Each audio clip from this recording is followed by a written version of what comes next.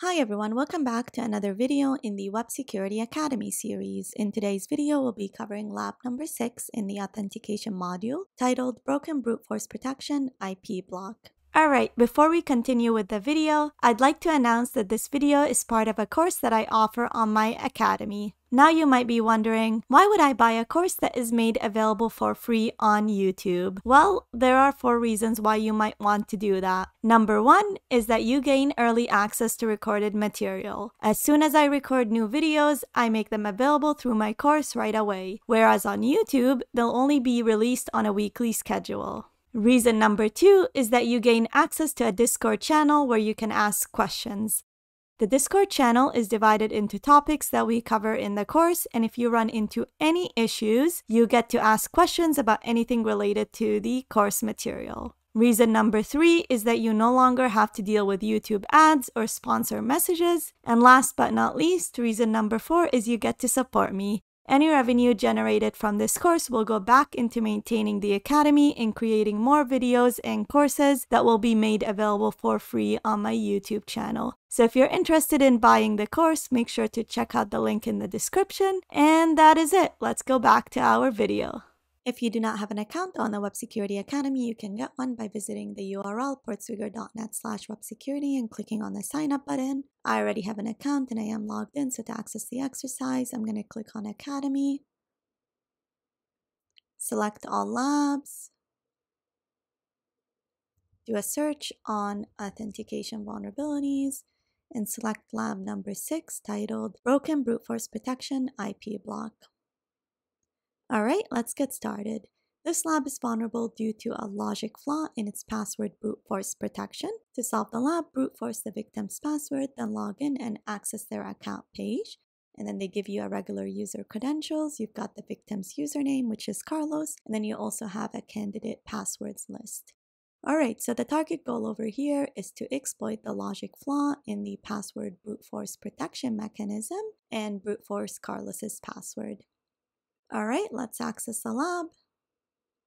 Now notice over here, this is the built-in browser in Burp, and so all my requests are already being passed in my Burp proxy. I am using the professional version of Burp because we will require the intruder functionality, which is heavily throttled in the community edition. Alright, so let's click on my account. And then let's say Carlos and put in a random password, hit login. This is the post request that is performed. Let's send it to repeater. Hit send again. So this is the second time. Let's render. It says incorrect password. Hit send again. It says incorrect password. So this is, by the way, vulnerability number 1, the fact that there's a verbose error message that tells you whether the username is incorrect or the password is incorrect, which allows me to enumerate valid usernames in the application.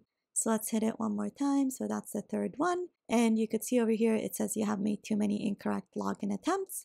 Please try again in 1 minute. And so after 2 or 3 attempts, it provides you with a soft lockout in order to prevent brute force. Now let's see what happens when we log in with an account that we do have. So our regular account, the password was Peter, hit send. It says that you have made too many incorrect login attempts. Please try and log in again. Okay, so let's wait this 1 minute and then try one more thing. And we're back. 1 minute should have passed by. So what I'm going to try right now is I'm going to try 2 incorrect attempts.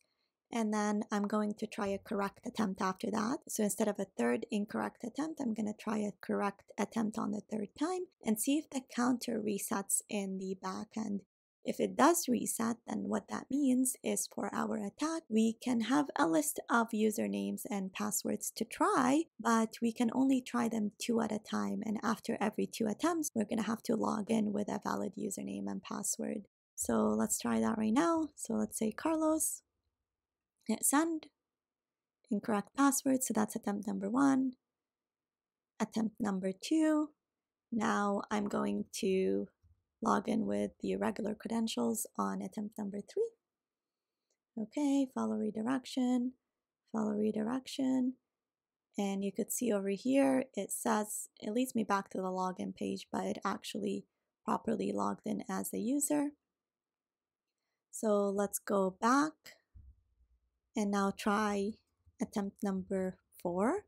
That is incorrect for Carlos. Hit send. Incorrect password. Hit send again. I should have been logged out right now, but it looks like because I did log in with a valid username and password, it reset the counter in the backend, and so it allowed me 2 more tries. So every time we try 2 incorrect password attempts, we need a correct login attempt in order to try 2 more incorrect password attempts. And so I'm not sure we could do all of this in Burp.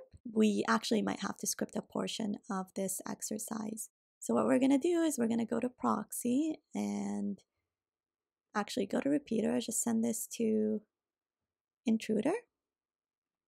In intruder over here, let's clear.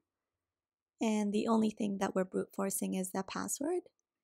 So hit add, and in payloads over here, we need the candidate list. So if we right click and open it in a new tab, this is the list of passwords that we want to attempt to brute force. Again, if we try 3 incorrect attempts, we get throttled for 1 minute, and then it's going to take an unbelievably long amount of time to go through this entire list over here.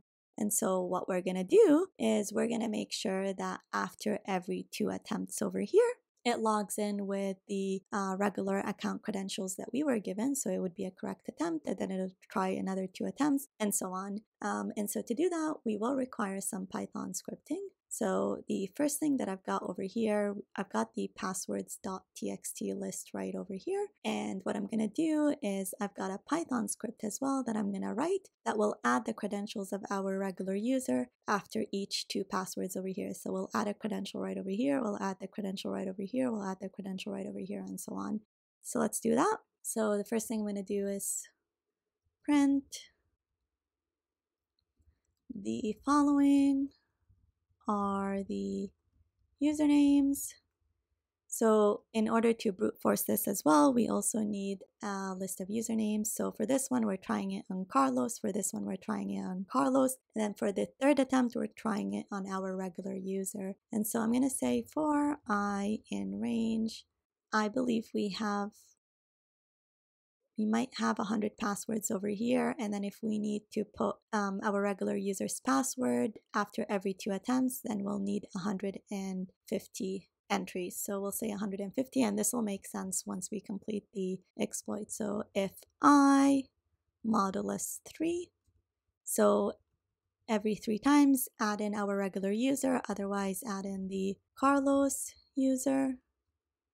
So else add in our regular user. So essentially what this will do is it'll print Carlos, Carlos, our regular user, Carlos, Carlos, our regular user, Carlos, Carlos, our regular user, and so on. And then we need a matching password list. So we're going to print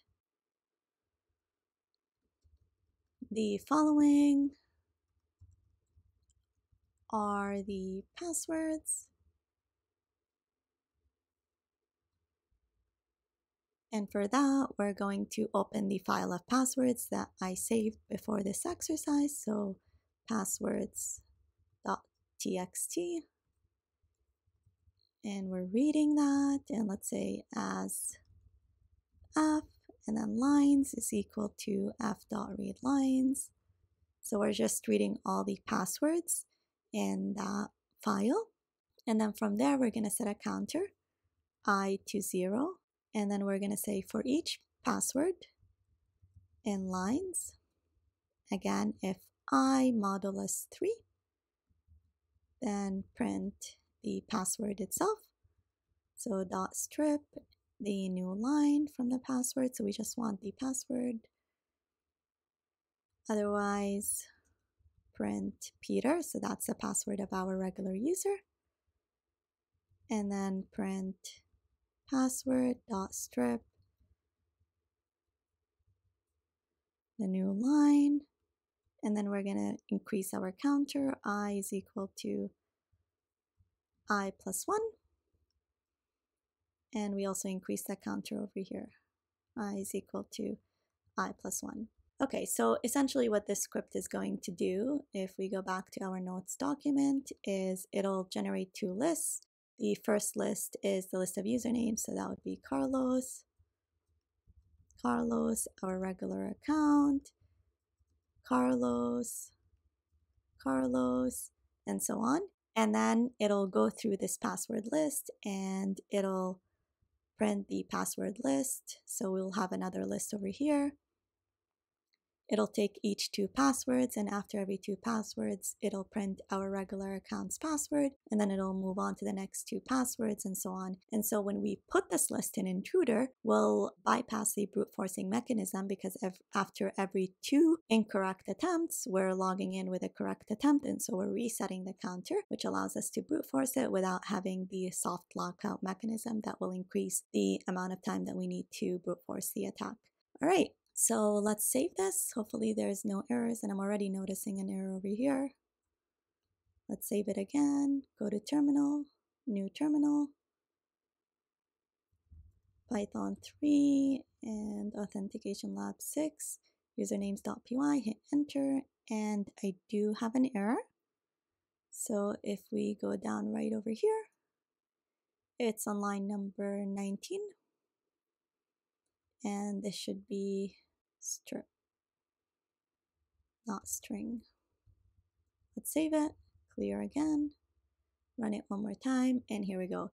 So here's my list. We've got the list of usernames and the list of passwords, so we're ready to use Burp Intruder to brute force our attack. So let's hit send over here, and the lab is still up and running. We won't have to open a new instance.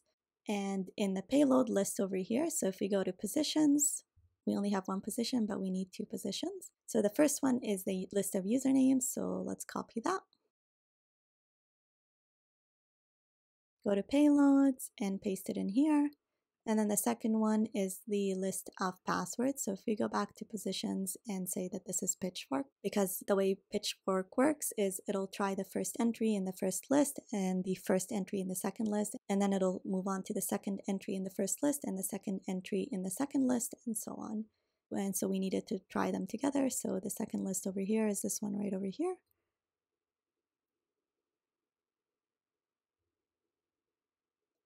Let's copy it, paste it. And I'm noticing right now there's probably an easier way of doing this using macros in Burp, but this way works as well. So hit start attack. And over here, I see a 302 on our regular user, but I'm looking for a 302 on the Carlos user. Okay, so let's do a search on status. And so far we haven't gotten one for Carlos, which is a little bit concerning. So that means our exploit did not work.